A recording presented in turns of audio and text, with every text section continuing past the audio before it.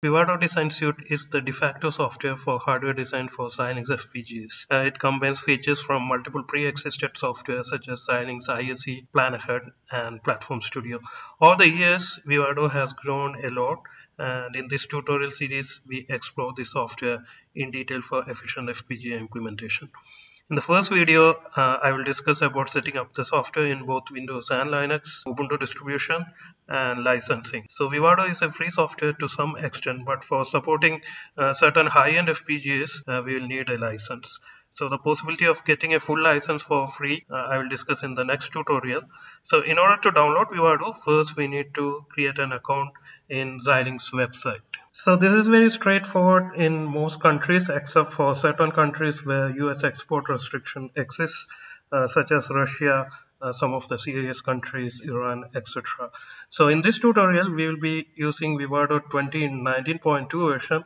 The latest is called 2020.1. So to download, after creating your account, you can go to Products and Vivado Design Suite, HLX edition, and you can just choose download Vivado and choose the version from here. Depending upon your operating system, you can either download it for Windows or for Ubuntu. Okay, and there is an option to download a single file, but it's quite huge, more than 26 GB. So better will be to download this self-extracting web installer, which will install it for you. So now I am downloading it for Windows.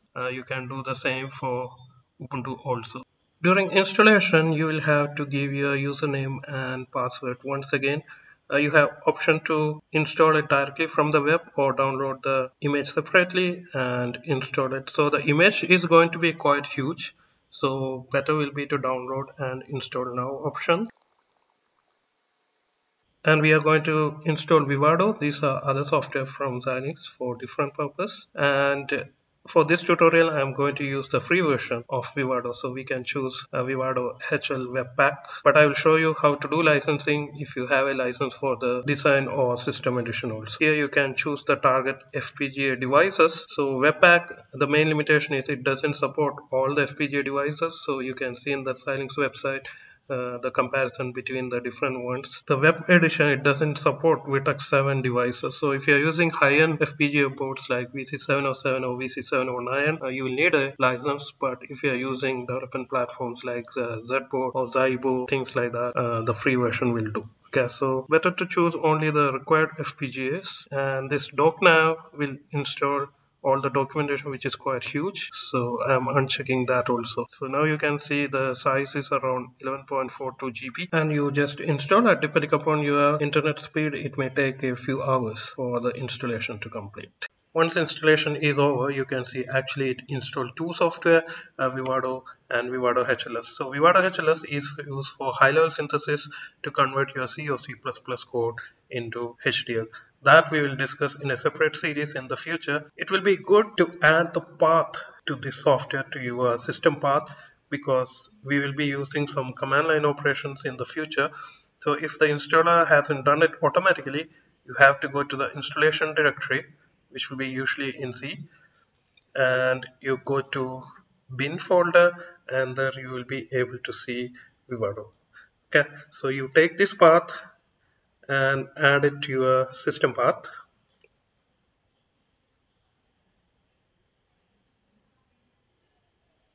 Here is path, so create a new one and add the path to bin,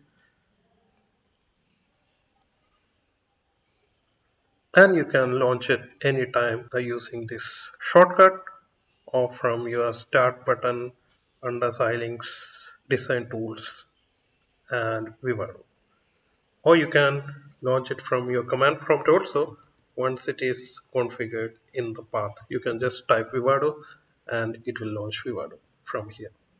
On Ubuntu platform, first of all you need to change the mode of this installation file. So chmod 777. After that you can install it, but you'll have to give sudo level access for installing the software. The remaining steps, they are exactly same as the one used for Windows.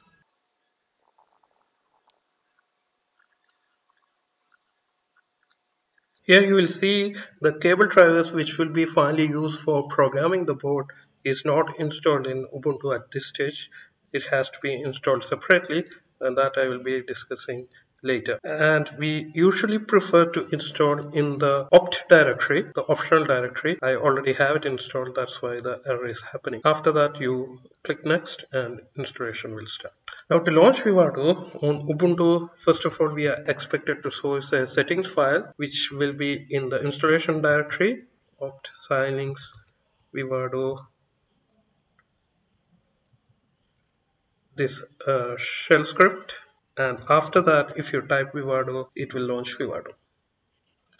It may be inconvenient to source this script each time you want to launch Vivado. So to avoid it, you can add that source line either to your bash.rc file or to the .profile file. So you go to your home, if it is hidden, press Ctrl H and go to .bash.rc and you just add that line towards the end. So now onwards, each time you launch your shell, it will automatically launch the script, and if you type Vivado, it will be automatically launched. To use Vivado Web Edition, you don't need any additional licensing. But if you have purchased your license or you have received a license as part of a Xilinx board, you can generate a license and you can use the Vivado System Edition or Design Edition. So in order to generate the license, the easiest way is to go to Help after opening Vivado and choose Manage License. It will list all your current licenses and you can choose obtain license and choose connect now. So it will be opening the licensing website of Xilinx. You can also directly type xilinx.com/get license to reach the licensing website. Now here you have to log in again. If you received a license code as part of your Xilinx board, you can enter the code here and you can choose redeem now and you can generate the license. If you have purchase license or if you need a 90 days full evaluation license, that will be listed here. For example, I have full license here for Vivado Design Suite. So you can choose whichever license you want. You can choose whether floating license or not locked license. If you are using this for individual purpose, it will be better to choose not locked license. You choose that, then you will have to give the details of your computer where you want to use Vivado. Okay, so this license is locked to a particular system and you cannot use it across multiple systems. If you are generating the license for first time for a particular computer, you will have to enter the details of that computer. For example, you have to give some name to that. Let me call it my tutorial computer. You have to specify the OS. That really doesn't matter because the license file is exactly same for Windows as well as Linux. And after that you will have to give either the Ethernet MAC or the ID of your hard disk. If it is Windows, you will have multiple options. So to get the Ethernet MAC, again, one way is if you come to the host information here, he will list all the information. For example, this is my MAC ID, or on Linux, you can type ifconfig and you will be able to get the MAC ID, which is this one, and you can choose add. My host is already added, that's why he's showing an error. In your case, you will be able to add your host. This was my original host name, so I have chosen it now, but you will enter a new one. Click next and again next, and it will generate the license for you. And that license you will be able to see under manage license here. So you choose that license and you click download here.